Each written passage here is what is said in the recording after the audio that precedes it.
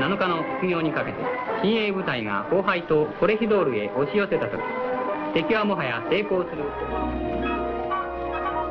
Jap newsreel cameramen had themselves a field day on May 6, 1942. Americans will remember that date. May 6, 1942. That was when Corregidor fell. This is a Jap's eye view of the ceremonies.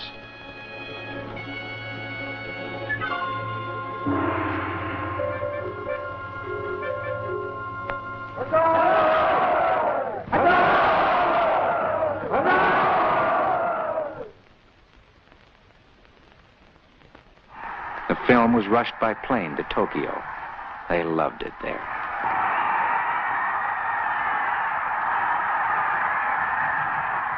And in Manila, the whole Jap 5th column came out to welcome General Masaharu Hama, conqueror of the Philippines.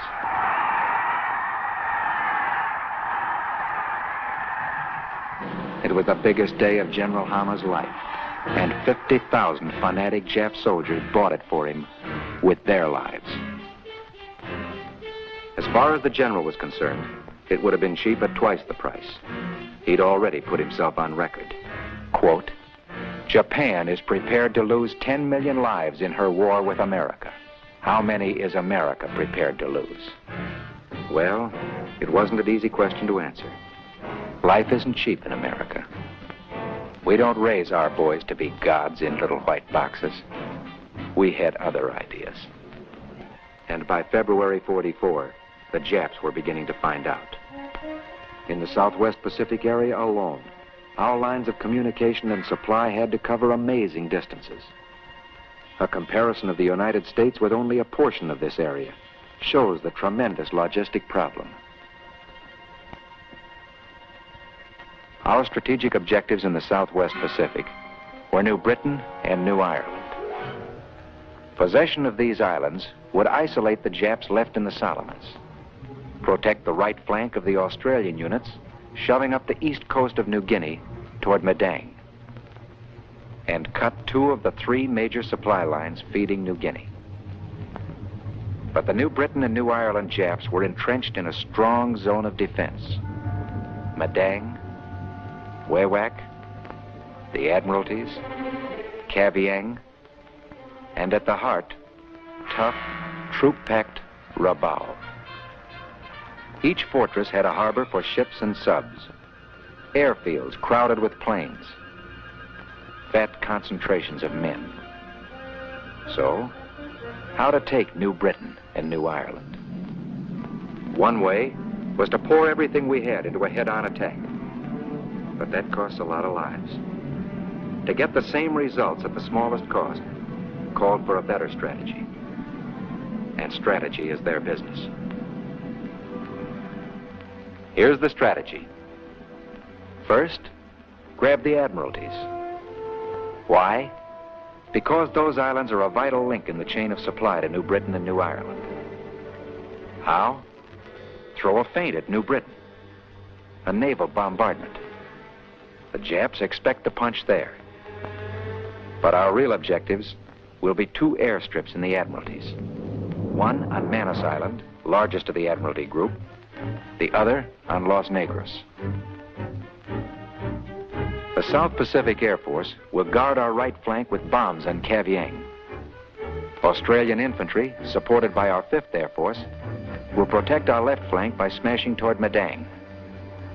The Pacific Fleet will hammer truck to disrupt the flow of supply and reinforcements. These feints and diversions should keep the Japs busy.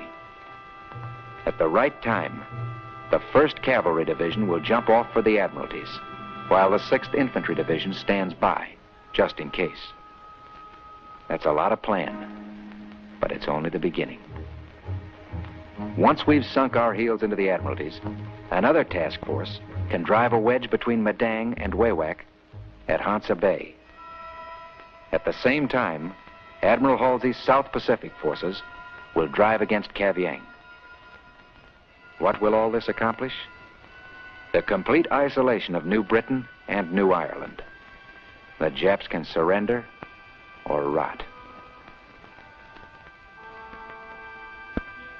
But Army intelligence knows that no plan can be final until D-Day, because information of the enemy keeps flowing in from many sources, constantly changing what we already know. And latest information from the Admiralties was getting interesting. Pilots buzzing the airstrip on Los Negros Island reported very light ag. No aerial interception. And what was most interesting, the airstrip looked deserted. To make sure, a scouting patrol was slipped into Los Negros. 6 men whose job for 24 hours would be to see without being seen. They saw Jap Marines, thousands of them. But their defenses were not manned, and their outposts were lax, carelessly inviting surprise.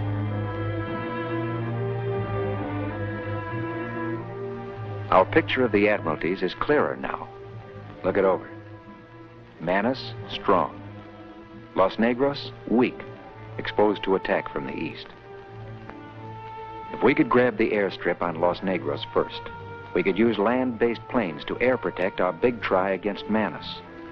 It would no longer be necessary to assemble a full-scale amphibious force. We'd save 6 weeks on our timetables.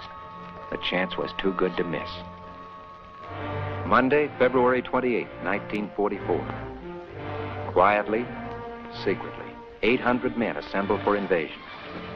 Reconnaissance in force to bite off the first beachhead in the Admiralties. Men of the 1st Cavalry Division, whose 7th Regiment once died with Custer, now ride again, this time in Higgins boats.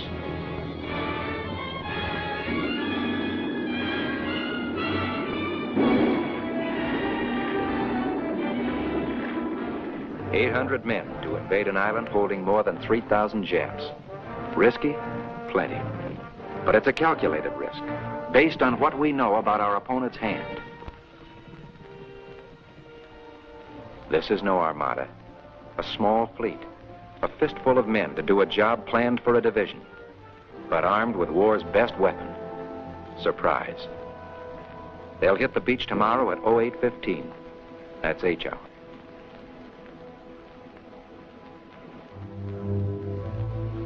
D-Day, Los Negros Island.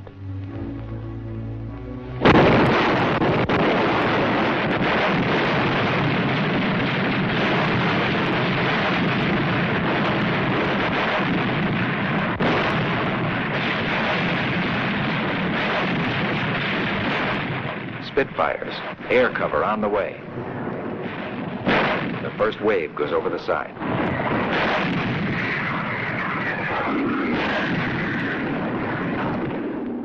The Spits peel off for attack.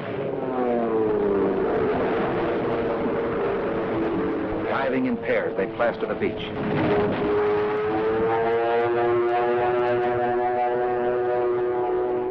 A few Jap guns are still alive, but the first wave keeps moving in.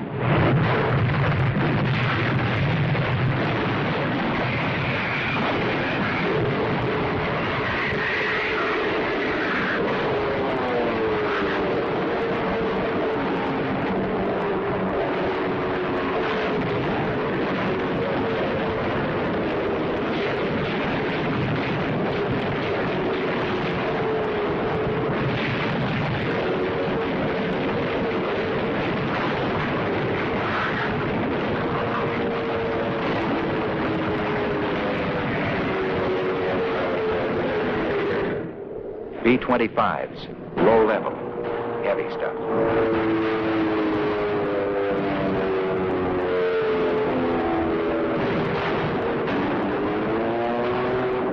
H hour minus 5 seconds. 4, 3, 2, 1. H hour. Yank footprints on a Jap beachhead.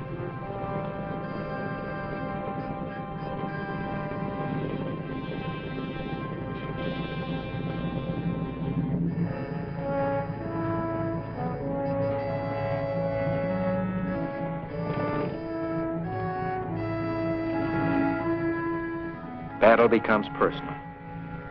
It's always personal for the guy on the ground. The Jap's a tough target. You know he's around, That's all you know. This kind of fighting is different. You feel your way. Follow a hunch, a sound. This is jungle war.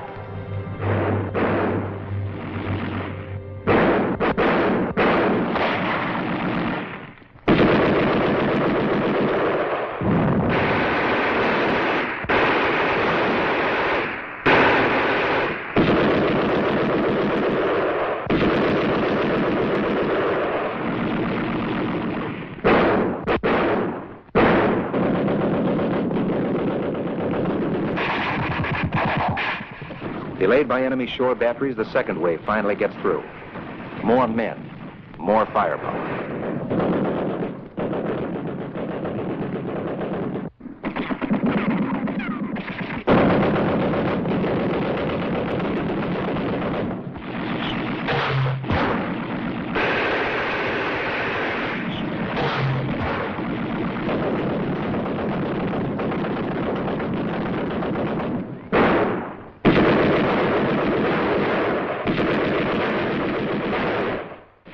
We get to the edge of the strip, but we're pinned down, outnumbered.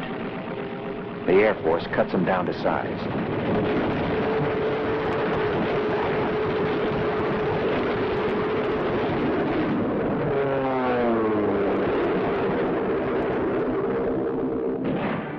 Yank patrols get across. We take the strip.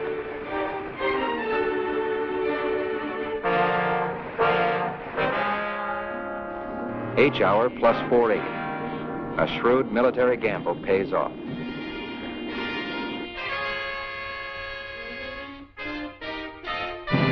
Time for decisions. Exploiting initial success. Reinforcements. Supplies. Tactics. Defense against counterattacks. And now, it's hold on to what you've got.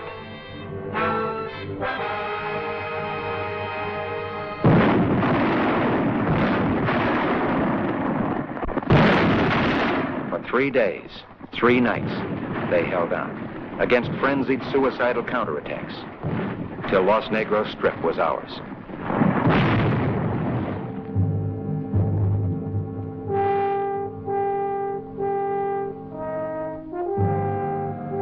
For the Corps men and medics, no office hours.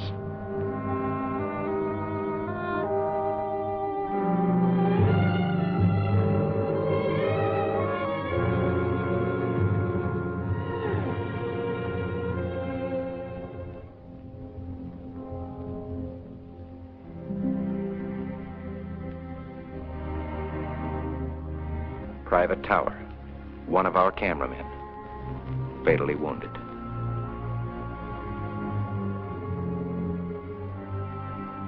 Final count, 61 Americans. Japs, 3,000.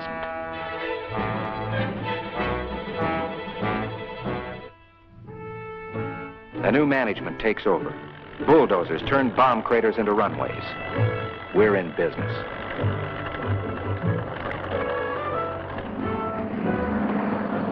Our first plane lands on the Admiralties.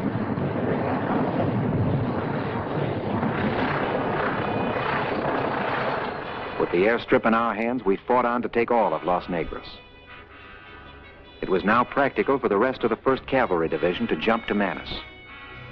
Next, units of the 1st Marine Division crossed from Gloucester to take the airstrip near Talasea, only 160 air miles from Rabaul.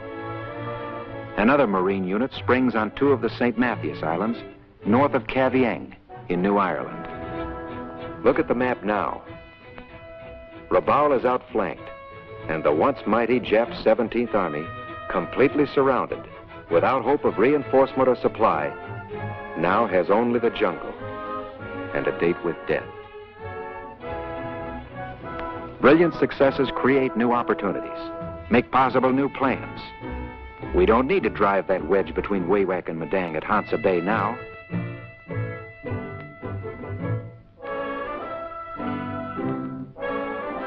We don't even need to invade Cavieng. The grabs of the St. Matthias Islands have tossed out the importance of that. With the New Britain, New Ireland, and Bougainville Japs already half choked, we can try something else. Something bigger. The biggest step yet attempted in the Southwest Pacific. To bite off the whole main chunk of New Guinea.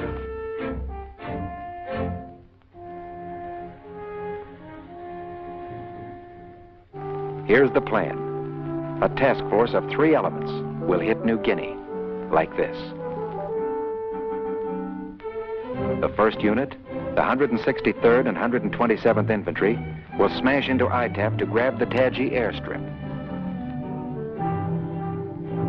The 2 others, the 24th and 41st Divisions, will punch Hollandia at Humboldt and Tanamera Bays. Main objectives, 3 airstrips: Cyclops, Centenny, and Hollandia.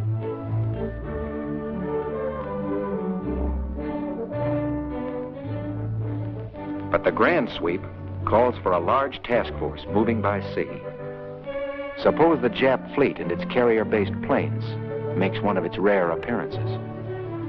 Admiral Nimitz will handle that end, with coordination of all naval strength in the Pacific. Let them come out. But large operations require thorough preparation. For months, the 5th Air Force has been paving the way with bombs on Alexis Island and Madang, paying courtesy calls on Wewak and ITAP, and always bearing gifts.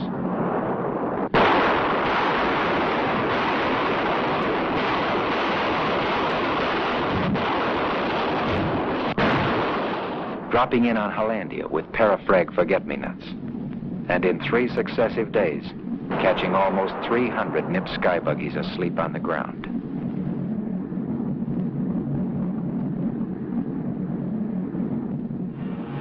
Smashing the convoys that try desperately to sneak through.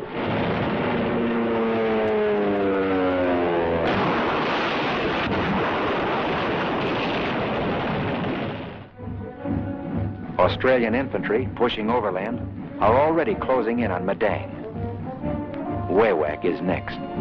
Their pressure will keep the Japs engaged, while we use the ocean as a military highway to strike their rear and cut off all chance of retreat. A coordinated amphibious operation is a tough job. It requires thorough preparation, thorough training, thorough understanding of the job at hand, teamwork, split-second timing. From the division. Each one of you is much better than the Jap. You're better physically, you're better mentally, you have better weapons, you're going to have better support, so that you're going to be able to lick him hands down when it comes to individual fighting. However, do not take him too lightly, because he has that fanaticism which makes him think that his mission is to die for the Emperor, and he will do that no matter how bad the situation is. So you want to watch him as you would a rattlesnake. If you do that, you should have a little trouble with him.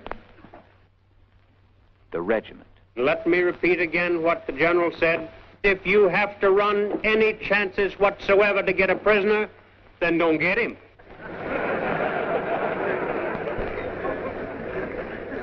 Just fix him up so he won't do any more harm. But if you can get them without running a risk, get them. Now, when we get them, maybe that they will have gone for a long time without water, perhaps without food. All right, give them a drink of water if you like. Give them something to eat if you like. But don't give them cigarettes. Don't give them gum. Don't give them candy, if you have any.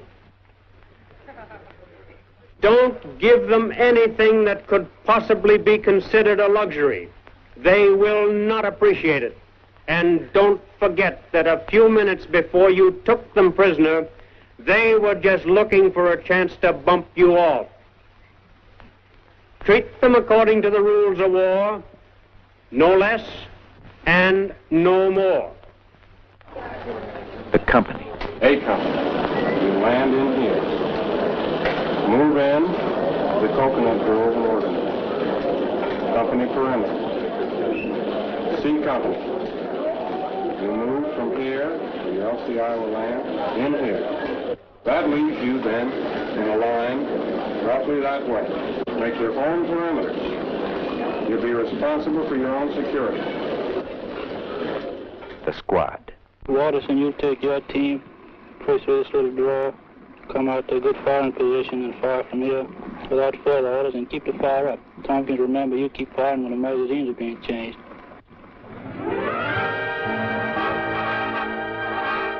Time ticking away, and rumors fly thick and fast.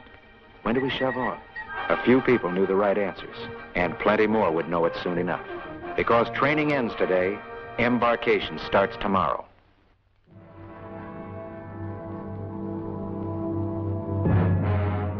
The convoy forms. Some men, some guns, some ships.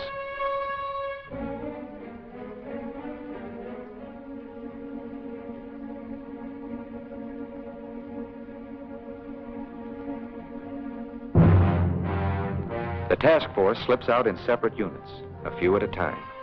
Many sailings of small fleets on a single job. Why? Because by breaking into separate units, the enemy may be fooled into thinking that these are no more than routine supply trips to Sador, Gloucester, or the Admiralties. It's all part of the grand strategy.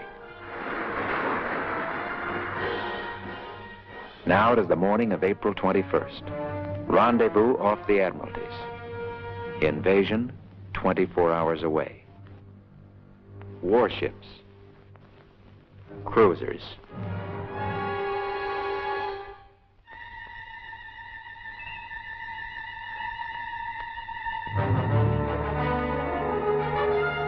Aircraft carriers. Destroyers.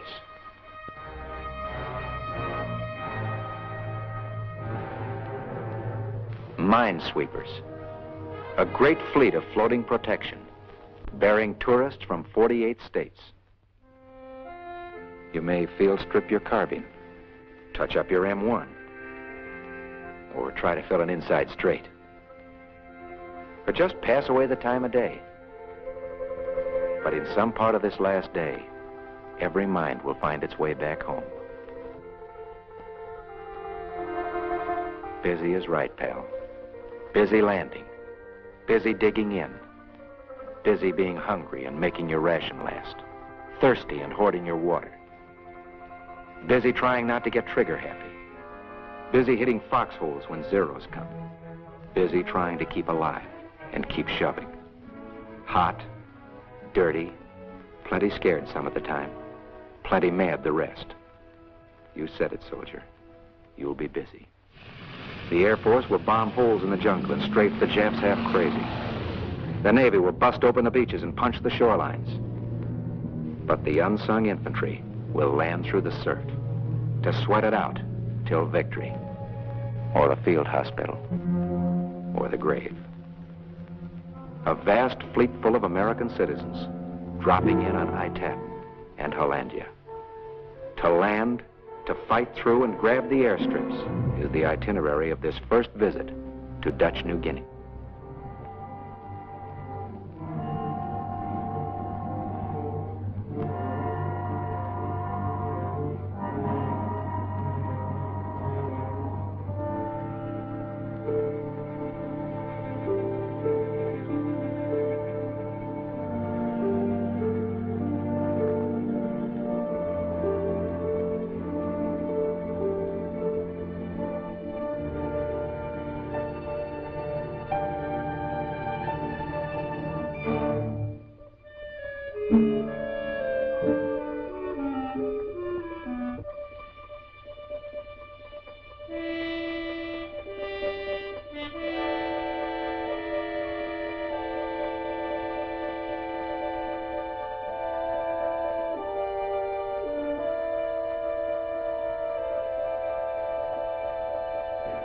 When I give you a mark, the main battery target range will be...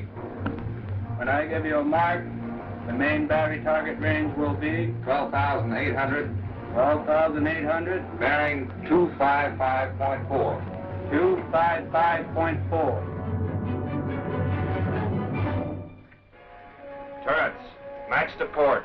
Match to port. Turrets, load. Are you ready, Plot? Main battery's ready to open. Aye, aye, sir. Main battery ready to open, bridge. We're on the line. Main battery loaded and ready, sir. Commence firing.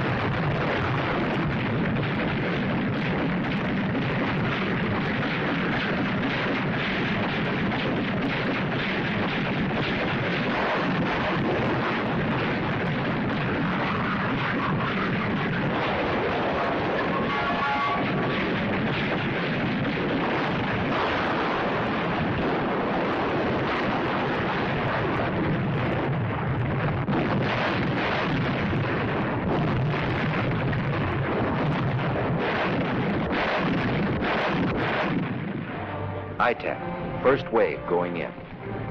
From here on, it's up to them.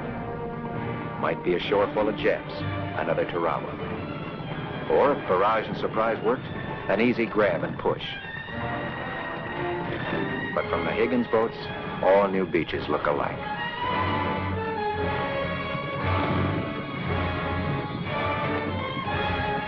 Barrage and surprise did work. Humboldt Bay, 115 miles to the west. Same day, same time, same chances.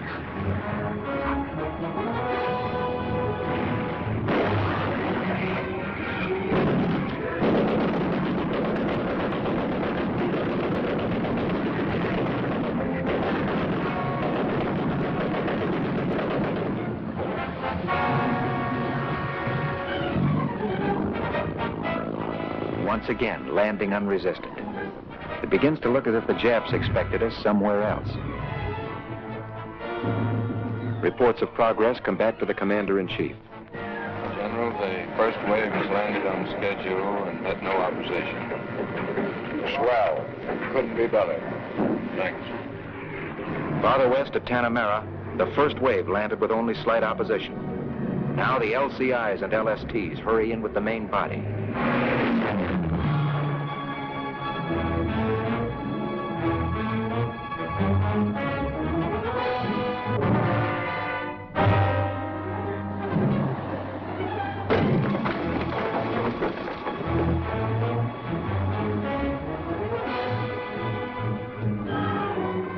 Standing up. Some of them. We landed on White One, which is this beach right here. Third wave is fourth wave. Fourth wave. Reports come in faster now. No sign of the Jap Navy. All landings progressing well.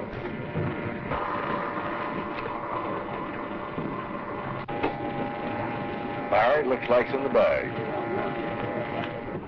Back at ITAP, the village edges the sea. You wait on the beach while patrols sift in ahead to spring the trap, if there is one.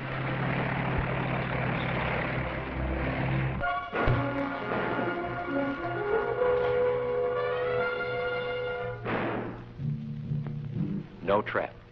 The Japs took to the hills, but the village crawls with snipers.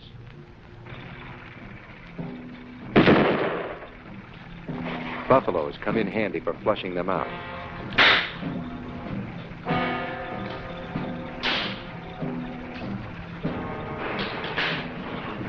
But sometimes you have to do it by hand.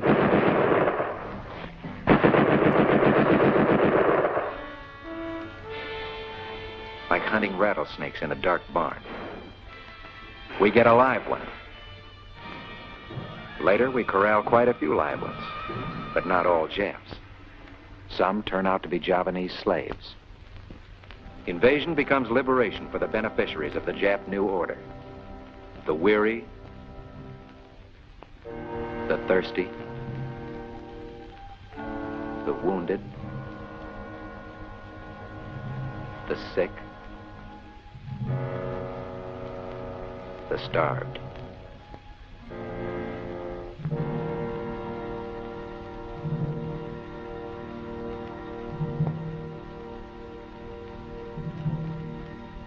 The landing party pushes on, and by 6 that night, Taji Airstrip will change hands.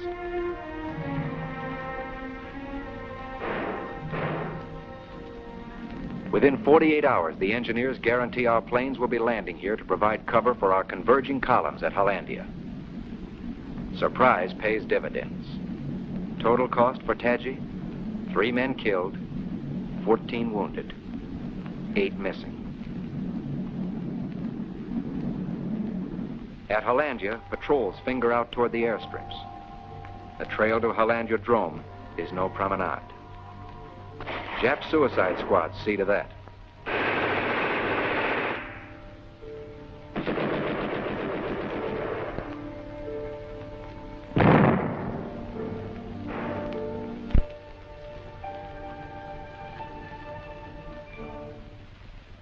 Then you push on. Where there's infantry, there's always rain. And where there's rain, there's always mud. And where there's stuff that can get stuck, it gets stuck.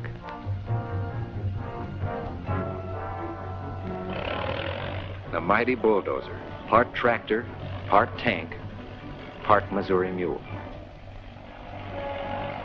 On the 4th day, Hollandia Drome falls. One more strip the Japs built for us. To the folks at home, compliments of the 5th Air Force. 2 down, 2 to go now. Centani and Cyclops next on the list. The road to Centani is smooth going in spots. But in other spots, the Japs left roadblocks. Another job for the bulldozer. Kicking open the front door to Centani. A second column takes the water route across Centani Lake. Back door to the strip. The enemy tries to slam it shut.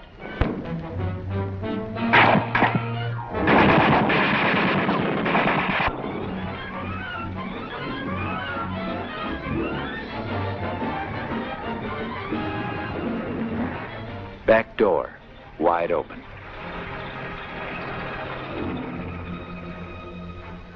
The foot troops move so fast they get there first. The 5th day, Centani is ours. An hour later, word comes that Cyclops has been taken. In 5 days, the Japs lost 4 airstrips. And losing an airstrip is 1 step toward losing a war. Hollandia and ITAP, 2 more notches on our rifle butts. Now, with the Jap 18th Army bottled up in Wewak, we could keep moving up the New Guinea coast. Wakety Island, 125 miles closer to the Philippines, had an airstrip made to order for B-24s. We could use it. At dawn of May 17th, the 163rd Infantry, jumping off from ITAP, established a beachhead at Arara, took Insamani Island, and set up their heavy guns to back up the assault of Wakety.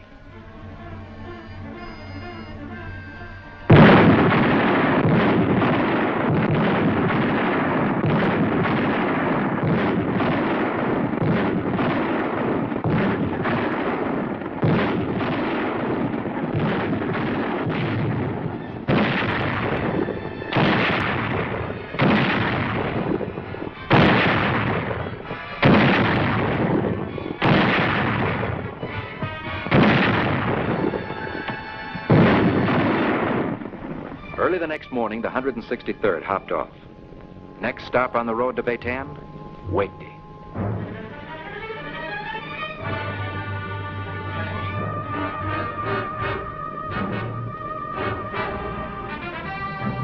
Getting on the beach wouldn't be much trouble. Our barrage had seen to that. But back of the beach was the jungle. The Japs waiting there were no service troops. They'd helped take Singapore. They knew their business. Their mortar and machine gun fire stalled the first 3 waves at the jungle's edge. But not for long. Sherman tanks are great gadgets to have around.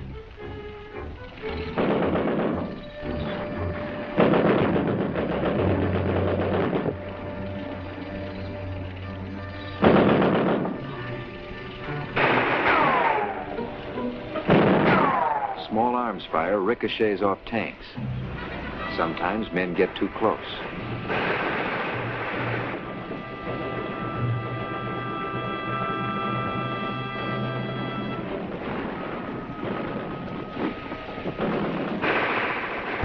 Then it was up to the infantry again. This is where training pays off. Infiltration.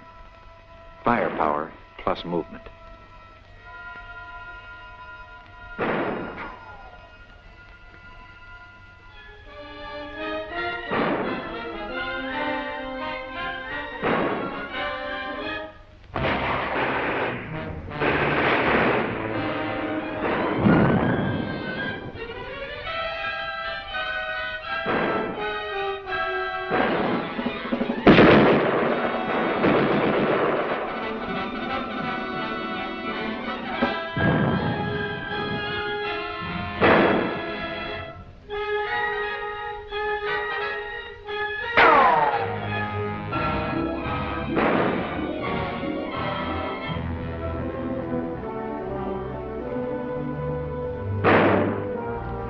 Six hours after landing, the 163rd knifes through to the airstrip.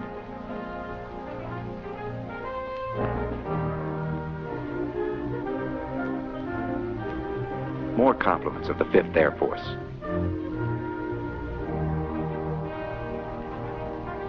The engineers begin laying out the biggest welcome mat in Dutch New Guinea.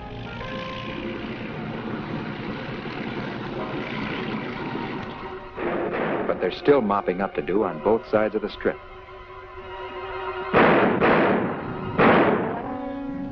Like cornered rats, the Japs won't come out of their holes. So,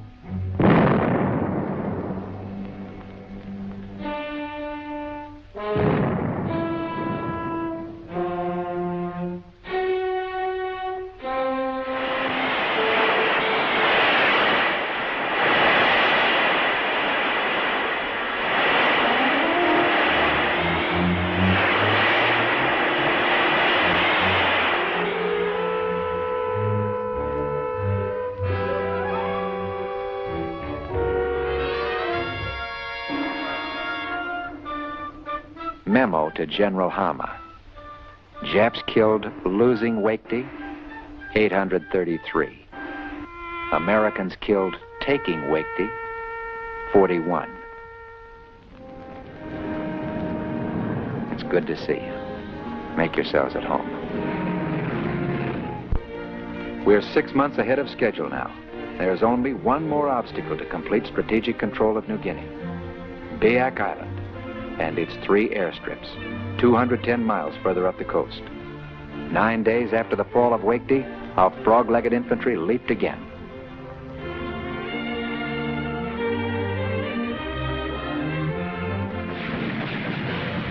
Biak was no pushover. The Jap knew what the score was now. Knew that if he lost those airstrips, his grip on New Guinea was broken forever. He dug in along the shore, burrowed into the hills, struck back from the air, risking the remnants of his Air Force. But he couldn't stop our stuff coming in.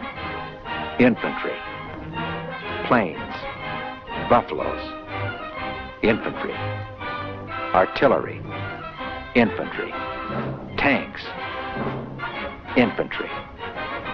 The 41st Division took Biak in 23 days, ending, for all strategic purposes, the campaign in New Guinea.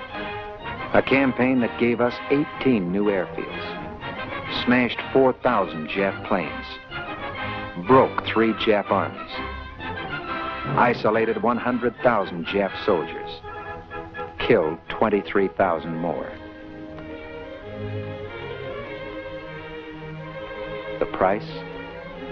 824 American lives.